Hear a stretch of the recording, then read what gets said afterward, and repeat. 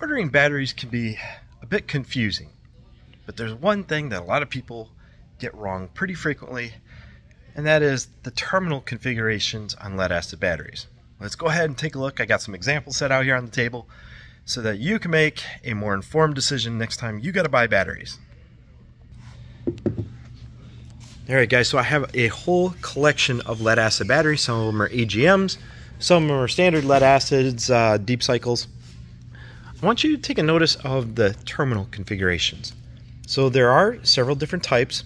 Normally, the battery configuration is kind of dictated by a standard form when you talk about its amp hours. However, like a 1.3 amp hour battery is usually in a standard configuration, but the terminals could be at different ends depending on the manufacturer of the battery. So just because the amp hour matches up doesn't mean that the terminals are in the configuration that you need. You have to try and get a photo of a battery, preferably, before you make a large purchase. Now you can see right here, these here are the slender spade style terminals. On each one of these, there are some varieties of batteries that have a wider spade terminal. And when those happen, your spade terminals will not fit on. If you have the slender style in your medical device and you go to put in a large spade terminal, you're going to have to re-terminate your battery leads. So let's take a look. Batteries are rated on the volts and the amp hours. So this one here is a 4.5 amp hour 6-volt battery. The terminals are at opposite ends of the battery. You should be aware of that. While a lot of batteries have this epoxy filling that kind of dictates the polarity, sometimes it's in the casing, so you have to look really carefully at the casing to get the correct polarity of the battery. Always verify.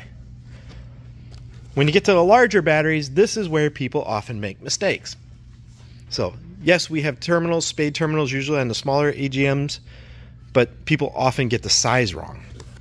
But on these ones, if you get a larger size battery, there's going to be screw down terminals, there's going to be bolt through terminals, and some of them have a slender bolt through, whereas this one here is a thicker bolt through. You can see that.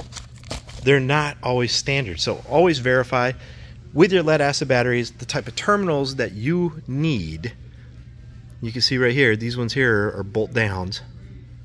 Fascinating. But anyway guys, just a little rundown on your lead acid batteries. They're very confusing, I know, but they could be very expensive, so don't make the mistake. Logistically, it's an absolute hassle to ship batteries back if you make an erroneous order.